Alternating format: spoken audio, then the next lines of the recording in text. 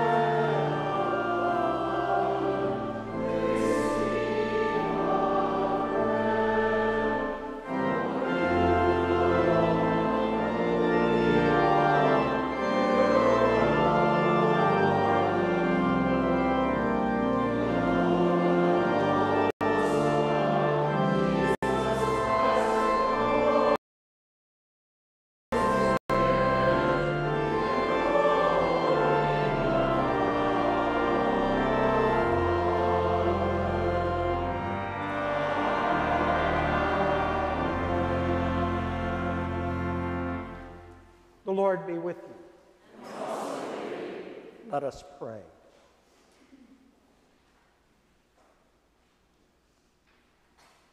O God, you have taught us to keep all your commandments by loving you and our neighbor.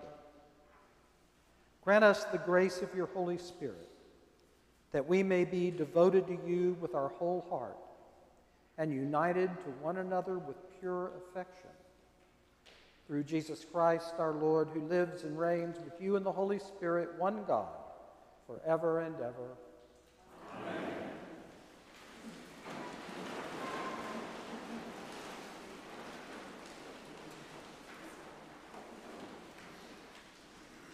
A reading from the book of Genesis. The man said to Rebekah and her household, "I am Abraham's servant. The Lord has greatly blessed my master, and he has become wealthy. He has given him flocks and herds, silver and gold, male and female slaves, camels and donkeys. And Sarah, my master's wife, bore a son to my master when she was old, and he has given him all that he has. My master made me swear, saying, 'You shall not take a wife for my son from the daughters of the Canaanites, in whose land I live. But you shall go to my father's house, to my kindred, and get a wife for my son.' I came today to the spring and said, 'O Lord, the God of my master Abraham, if now you will only make successful the way I am going. I am standing here by the spring of water. Let the young woman who comes out to draw, to whom I shall say, "Please give me a little water from your jar to drink," and who will say to me, "Drink, and I will draw water for your camels also." Let her be the woman whom the Lord has appointed for my master's son.' Before I had finished speaking in my heart, there was Rebekah coming out with her water jar on her shoulder, and she went down to the spring and drew. I said to her, 'Please let me drink.' She quickly let down her jar from her shoulder and said, 'Drink, and I will also water your camels.' So I drank, and she also watered the camels. Then I asked her, 'Whose daughter are you?' She said, 'The daughter of Bethuel, Nahor's son, whom Milcah bore to him.' So I put the ring on her nose and the bracelets on her arms.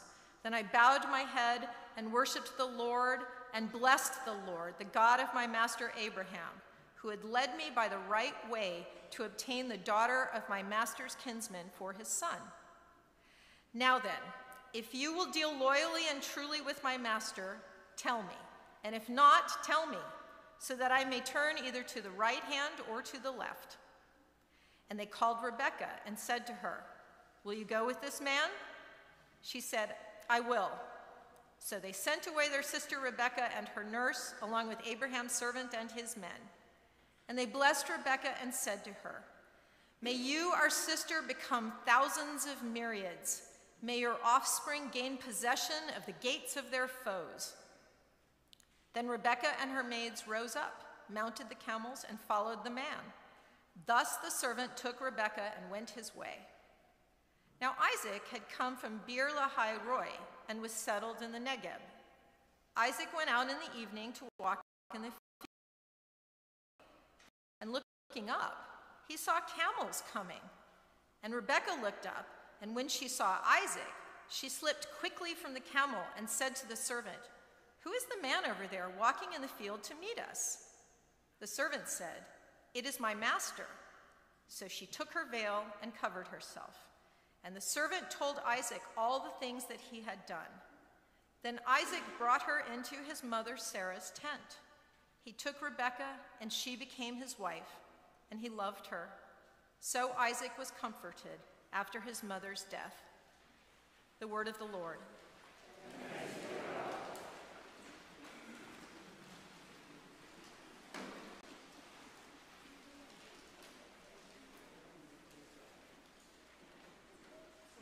Me in the reading of the psalm. The Lord is gracious and full of compassion, slow to anger and of great kindness.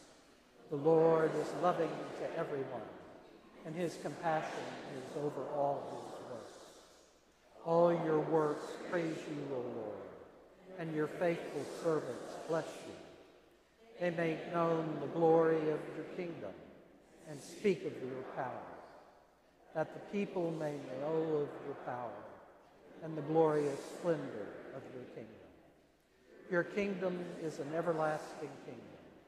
Your dominion endures throughout all ages. The Lord is faithful in all his works and wonderful in all his deeds. The Lord upholds all those who fall down and lifts up those who are bowed down.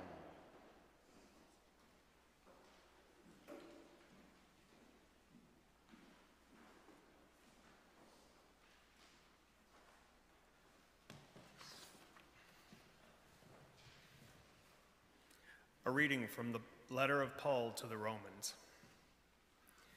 I do not understand my own actions, for I do not do what I want, but I do the very thing I hate.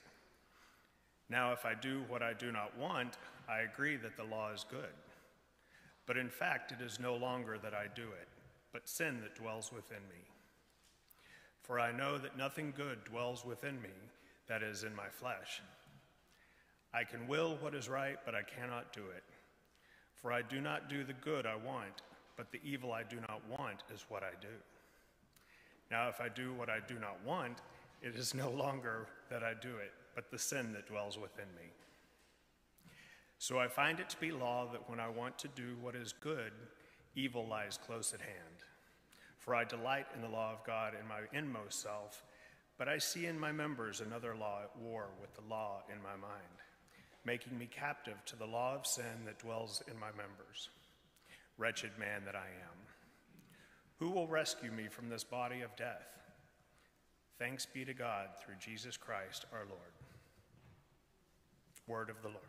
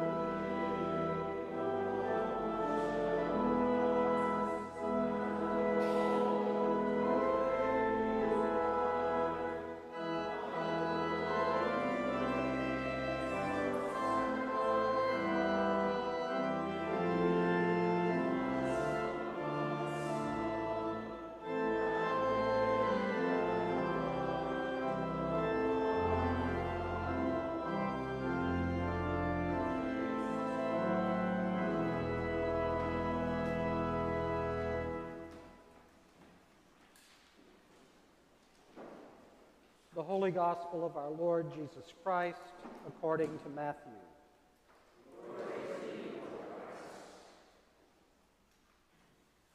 Jesus said, "To what will I compare this generation? It is like children sitting in the marketplaces and calling to one another. We played the flute for you, and you did not dance. We wailed, and you did not mourn. For John came neither eating nor drinking, and they say, 'He has a demon.' The Son of Man came eating and drinking, and they say, 'Look, a glutton, a drunkard, a friend of tax collectors and sinners.' Yet wisdom is vindicated by her deeds." At that time, Jesus said, "I thank you, Father, Lord of heaven and earth, because you have hidden these things from the wise and intelligent and have revealed them to infants. Yes, Father, for such was your gracious will. All things have been handed over to me by my Father, and no one knows the Son except the Father, and no one knows the Father except the Son, and anyone to whom the Son chooses to reveal him. Come to me, all ye that are weary and are carrying heavy burdens, and I will give you rest. Take my yoke upon you and learn from me, for I am gentle and humble in heart, and you will find rest for your souls. For my yoke is easy and my burden is light." The Gospel of the Lord. Praise to you, O Christ.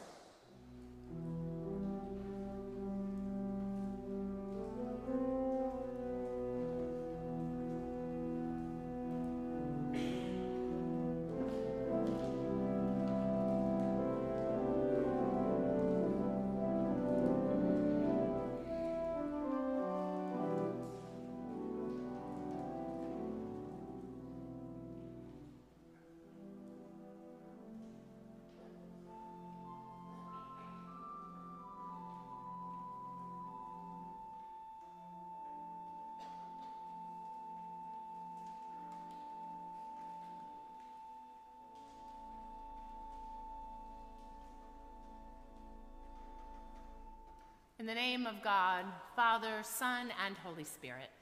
Amen. If you are familiar with the Harry Potter series by J.K. Rowling, you may know one of its unexpected heroes, Dobby the house elf. Early in the series, Dobby is enslaved by one of the most notoriously evil families, the Malfoys. As a result, he hears a lot of things that he shouldn't.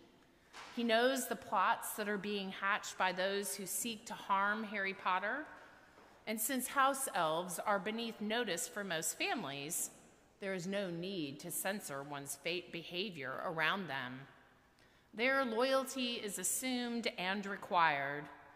We learn early on that house elves are not able to act of their own free will. They must obey their masters without question or suffer terrible and immediate consequences. Dobby the house elf has a good heart and longs for freedom.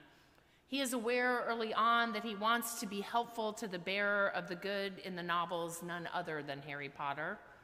There is a cost in his early attempts to be helpful. He goes to extreme lengths to let him know that he's in danger. But as soon as Dobby shares anything that could be considered disloyal to his masters, he has to begin physically harming himself. He slams himself against the walls. He looks for objects to bang himself with. It turns out all house elves have to punish themselves whenever they do something that is contrary to the laws that their masters have set out. As the novels progress, Dobby is able to move from this enslaved state to one of greater freedom. Harry frees him from the Malfoy family using a ruse, which we don't need to get into those details. But the more important journey is about what it is to be truly free.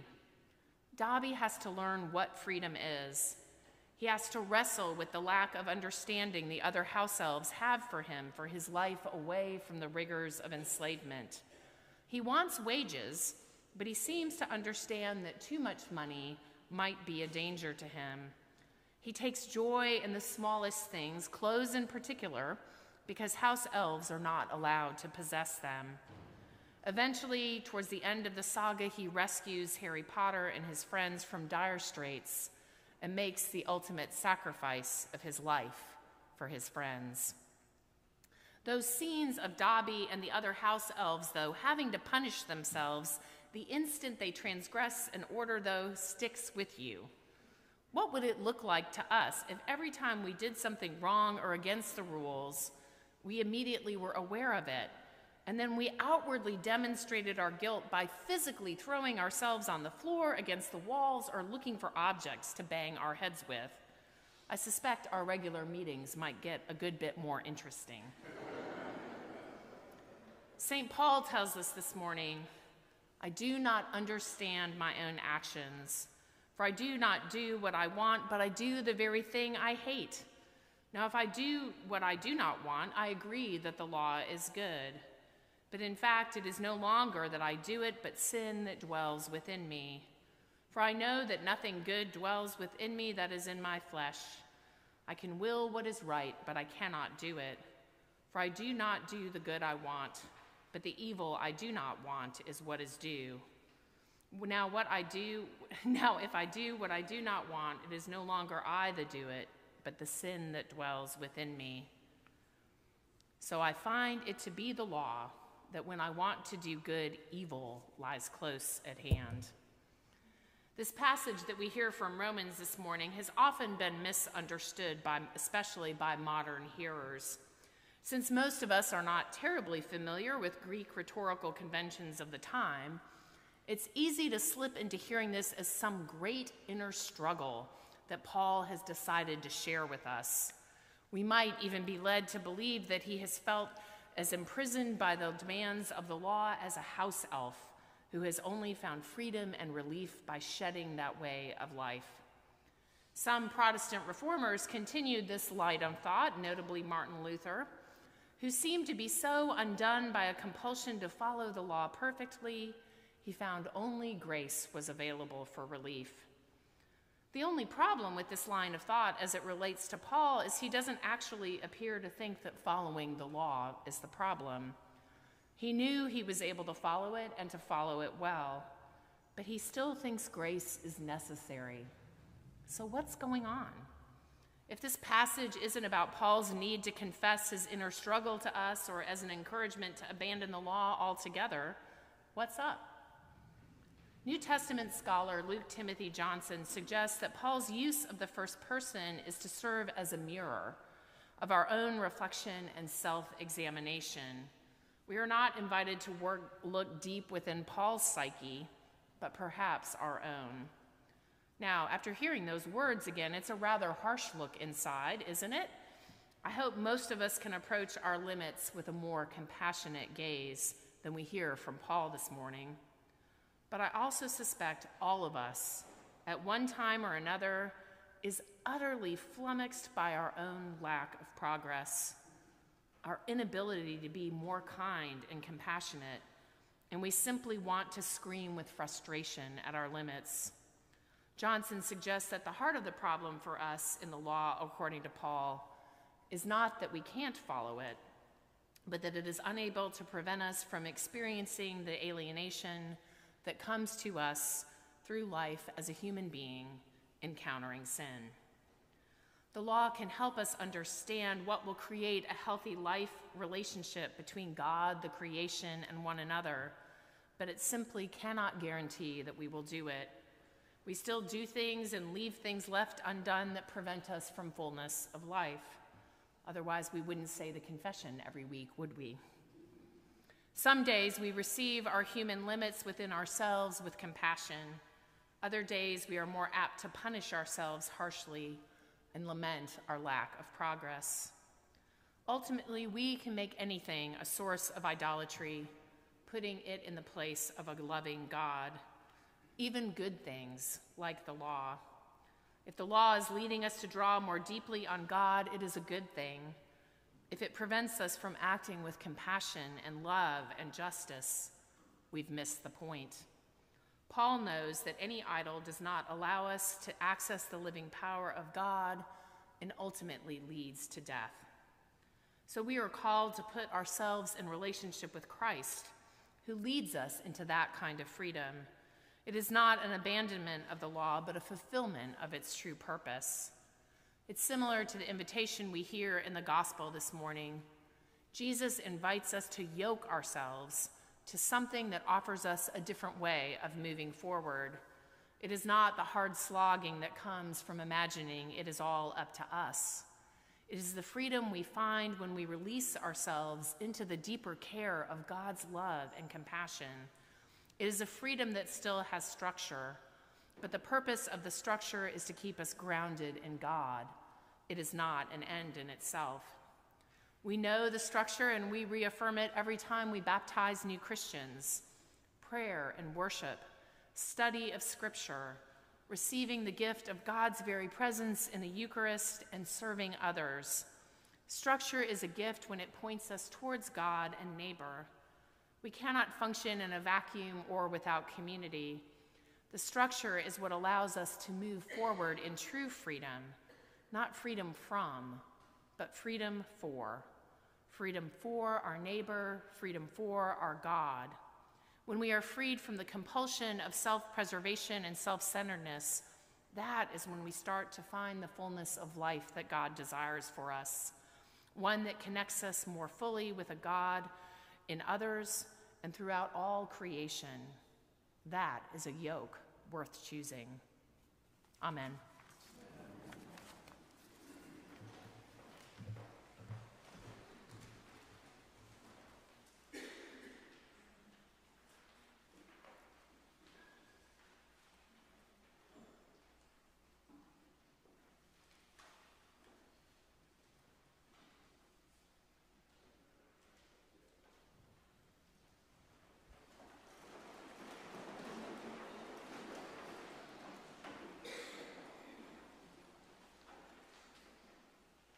We believe in one God, the Father, the Almighty, maker of heaven and earth, of all that is seen and unseen.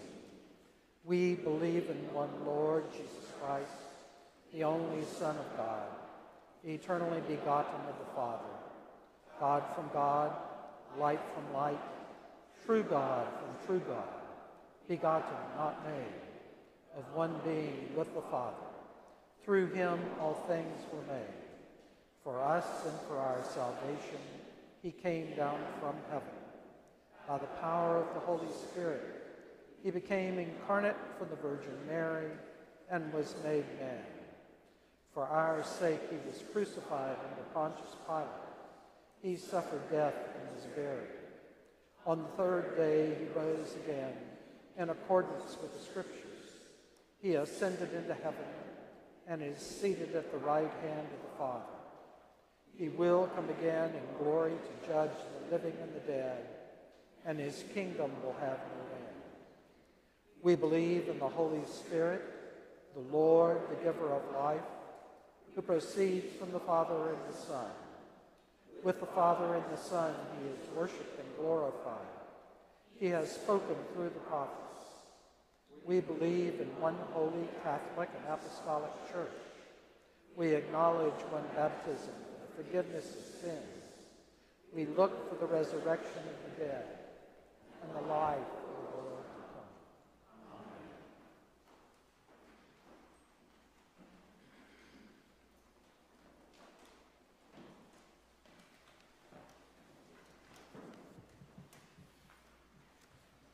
In peace, we pray to you, Lord.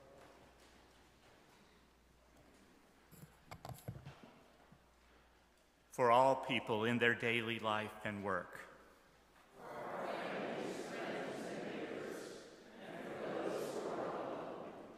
For this community, the nation, and the world.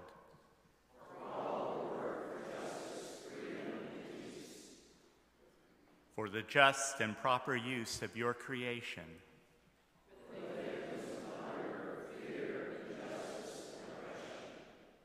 for all who are in danger, sorrow, or any kind of trouble,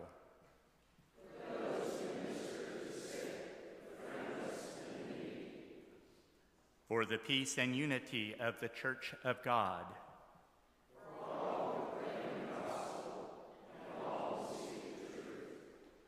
in the Anglican cycle of prayer, we pray for the Anglican Church of Burundi. In the diocesan cycle of prayer, we give thanks for immigration and refugee ministries in West Texas. We pray for Justin, the Archbishop of Canterbury, Michael, our presiding bishop, David, and Rayford, our bishops, and for all our bishops and other ministers.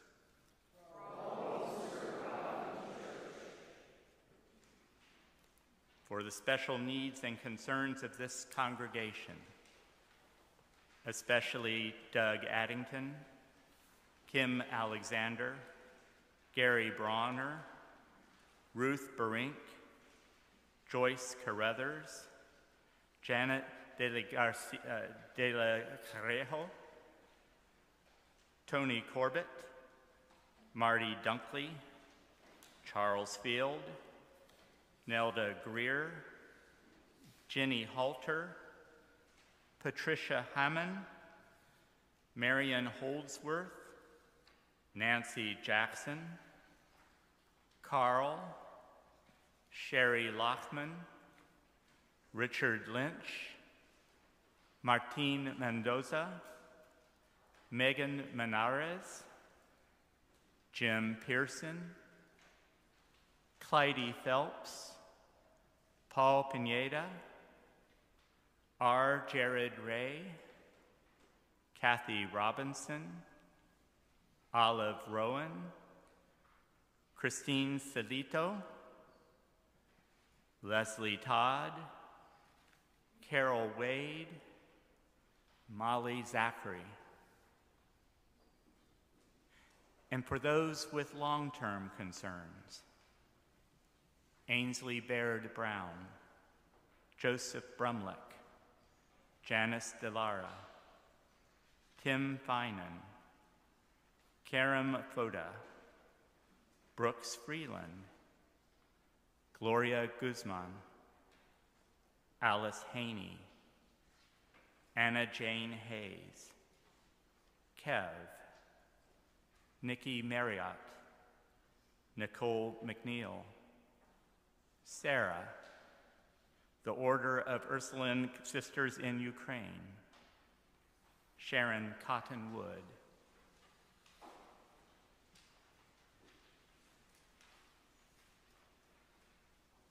hear us, Lord. We thank you, Lord, for all the blessings of this life.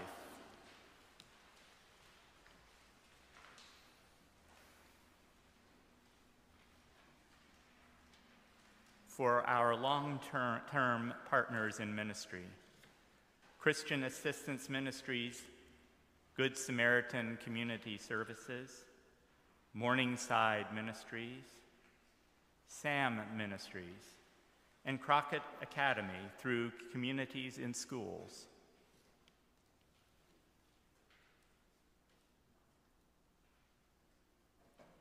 We will exalt you, O King, O God, our King.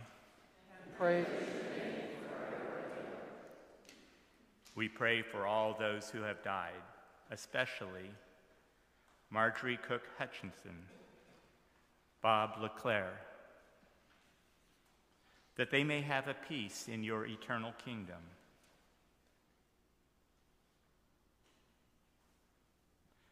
Lord, let your loving kindness be upon them.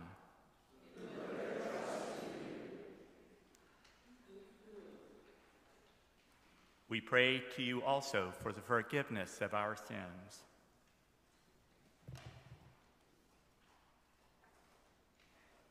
Have mercy upon us, most merciful God. In your compassion, forgive us our sins,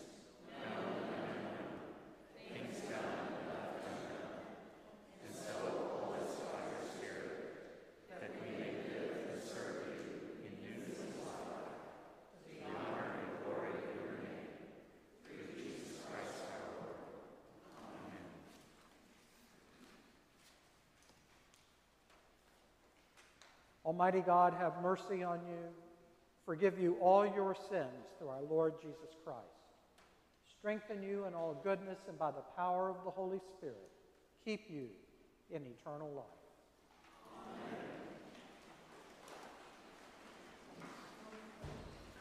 The peace of the Lord be always with you. You.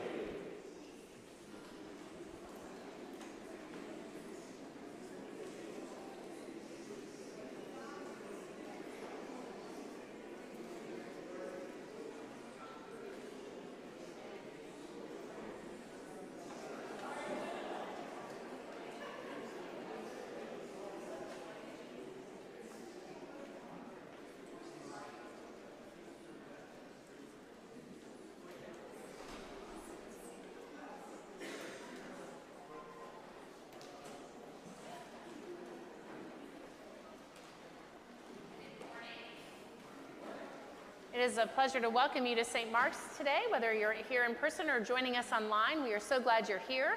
If you're visiting, we hope you'll take a minute and fill out a visitor card so we can be in touch with you about ways to get connected in our community. Matt is continuing his sabbatical, though he is joining the choir over in Edinburgh, and we have had news that they have landed safely, so they will begin their residency there in a few days. Anne is on vacation, and so we give great thanks for Doug Earl celebrating with us today, and Ed Reiki, our organist emeritus, on the bench. So we can make things happen here. So thank you to both of them. We also give thanks in our diocese for the ordination of our new bishop, coadjutor. If you want to know more about these fancy terms, feel free to talk to me in the narthex. I can unpack them for you. But we made a new bishop in the church yesterday at TMI, and we celebrate with our diocese. We will actually have a wonderful opportunity in December to host an evensong here at St. Mark's, and that will be when the crozier, which is the funny stick they carry around, will be officially passed from the current bishop to our new bishop. So stay tuned for information about that. It'll be a wonderful service to do that as well. But we'll be praying for a lot of Davids throughout the summer, so just join us for that. We will have a coffee hour immediately following this service, and it includes a table with the bookstore. So please, if you'd like to join us for some fellowship afterwards, just turn to the right, to the left, and you'll find Gosnell Hall. We are looking to update the directory coming up soon. So if you have a very old directory picture, feel free to take a casual shot of yourself sometime during the summer so that when we get ready to do that, we can invite you to update that. We are stuffing the bus, as we do every year, with school supplies for Crockett Elementary. So if you look at the back of your service leaflet, that'll have a list of things that we are collecting on behalf of that. Finally, if you have received a strange email from me, you are not alone. Unfortunately, people like to clone email addresses. This is not the same as being hacked. If you get an email that's from bknowlton@stmarks-sa.org, that is actually from me. If you get one that's from Rev Beth, bknowlton, at Gmail, that means some wonderful person has decided to go and imitate me. I mean, I'm worthy of imitation, but still. The main thing you need to understand is I will never, ever, ever, and let me just say this, I will never, ever send you an email that says, I have an urgent request for you, but I'm about to go into a meeting, so don't call. These are just ways that people are trying to take advantage of you, so please just feel free to delete. If it is a Gmail address, please feel free to report it to Google, which we've done, but accept our apologies. If we were in charge of all of those things in the world, it would be a better world, but we are not. So anyway, just know that I will never approach you that way for money. So anyway, thank you so much.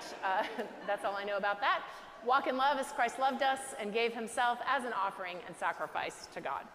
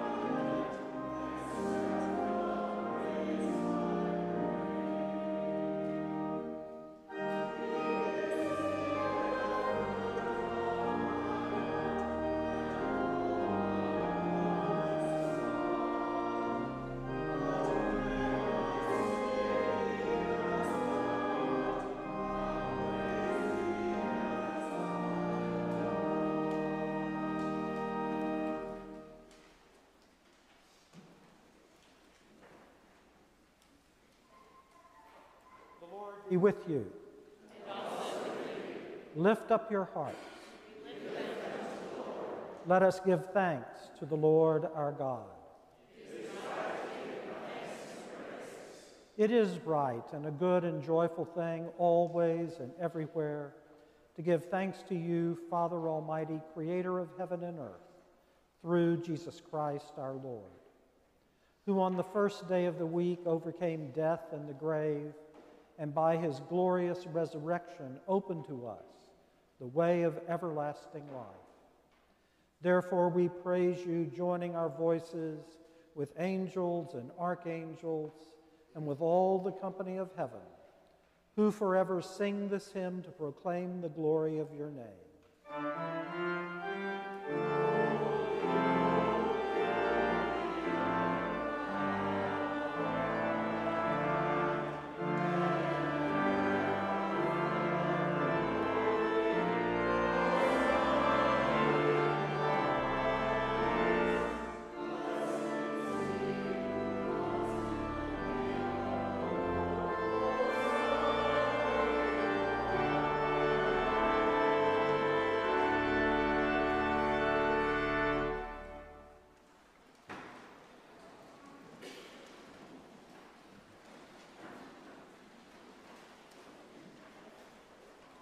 Holy and gracious Father, in your infinite love, you made us for yourself. And when we had fallen into sin and become subject to evil and death, you in your mercy sent Jesus Christ, your only and eternal Son, to share our human nature, to live and die as one of us, to reconcile us to you, the God and Father of all. He stretched out his arms upon the cross and offered himself in obedience to your will, a perfect sacrifice for the whole world.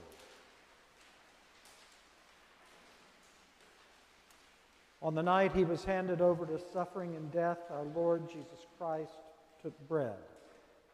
And when he had given thanks to you, he broke it and gave it to his disciples and said, "Take, eat. This is my body which is given for you. Do this for the remembrance of me."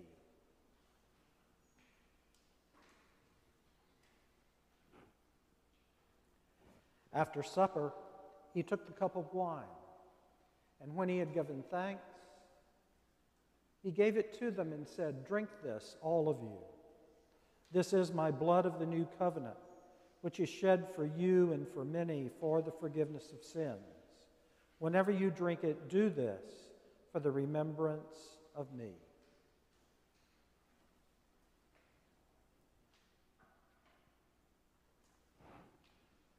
Therefore we proclaim the mystery of faith. Christ has died, Christ is risen, Christ will come again. We celebrate the memorial of our redemption, O Father, in this sacrifice of praise and thanksgiving.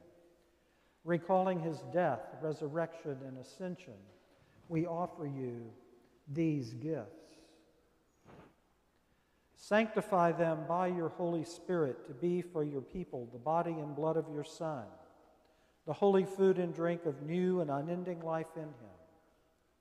Sanctify us also, that we may faithfully receive this holy sacrament and serve you in unity, constancy, and peace. And at the last day, bring us with all your saints into the joy of your eternal kingdom. All this we ask through your Son, Jesus Christ. By him and with him and in him, in the unity of the Holy Spirit, all honor and glory is yours, Almighty Father, now and forever. Amen. And now, as our Savior Christ has taught us, we are bold to say, "Our Father, who art in heaven, hallowed be thy name. Thy kingdom come, thy will be done, on earth as it is in heaven. Give us this day our daily bread, and forgive us our trespasses, as we forgive those who trespass against us. And lead us not into temptation, but deliver us from evil. For thine is the kingdom and the power and the glory, forever and ever. Amen.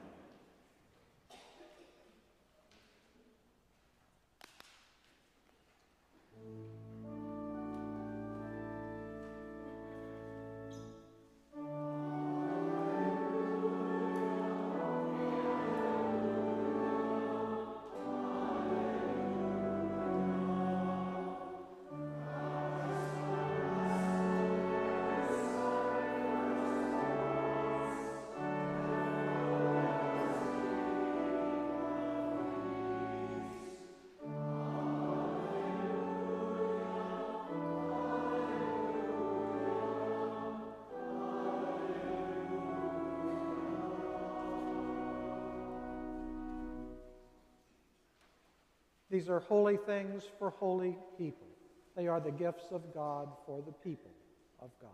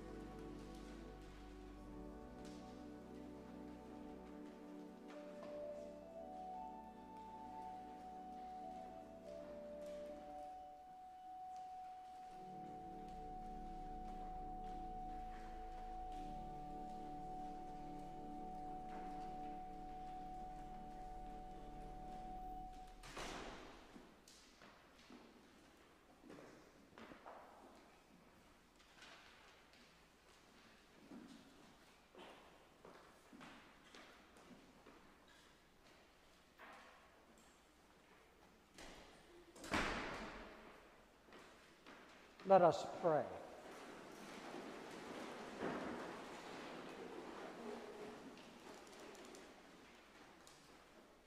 Eternal God, Heavenly Father, you have graciously accepted us as living members of your Son, our Savior, Jesus Christ, and you have fed us with spiritual food in the sacrament of his body and blood. Send us now into the world in peace, and grant us strength and courage to love and serve you with gladness and singleness of heart, through Christ our Lord. Amen. May the blessing of the God of Abraham and of Sarah and of Jesus Christ, born of our sister Mary, and of the Holy Spirit, who broods over the world as a mother over her children, be upon you and remain with you this day and always. Amen. Go in peace to love and serve the Lord.